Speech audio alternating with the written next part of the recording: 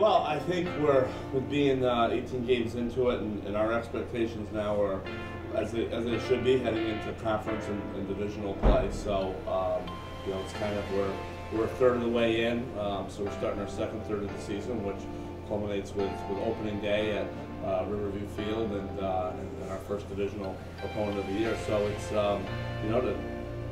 to try to take as many games as we can within our division and within our conference, and I think that's been the goal since day one of me getting here. We just need to keep learning the college game, and I think that's starting to happen now. And I think this team also has a lot of energy, which will help us and have some fun throughout the season. We're just going to keep growing as a team and take things as they come, and we are a pretty young team, so once we start getting into a role, then we're just going to keep rolling from there.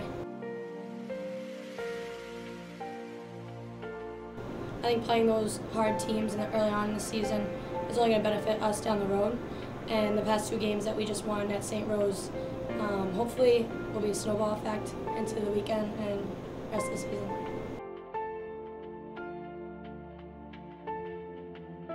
We're very confident in this young group of it's just learning how to win, and we just learned the lesson of how to win 2 in a day for the first time, and hopefully we can take that step forward and now get on a 3-game win streak starting in the first month.